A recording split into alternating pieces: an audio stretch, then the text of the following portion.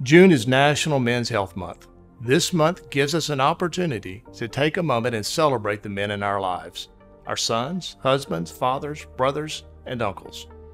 It is also a time that our providers may connect with those patients who tend to ignore their health and avoid preventative and routine care.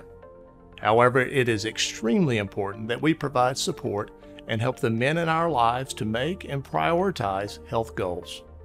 Men provide love and support to their families and our communities. Let's encourage and celebrate men's health.